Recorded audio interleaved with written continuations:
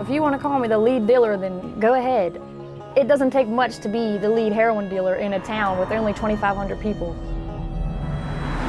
I will accept my mistakes, and I know that I destroyed families, and I know that I hurt people.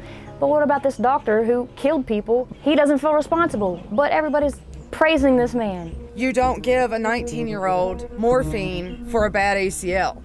Why was he even handing out fentanyl patches? Isn't that for, like, near death? That's like a hospice drug. How many of his patients overdosed? We suspected around 10 that we knew of.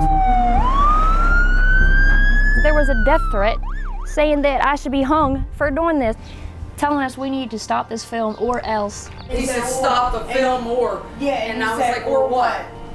Or what? Right. You know, tell me what you're going to do. We obviously have a huge freaking problem. But I know he had a lot of support from his patients. And I had it very difficult getting cooperation because we were the bad guys. We stopped him from prescribing and they wanted their pills. A 67-year-old man said, I hope your house burns down with your family in it. It's like the whole town is a cult. You're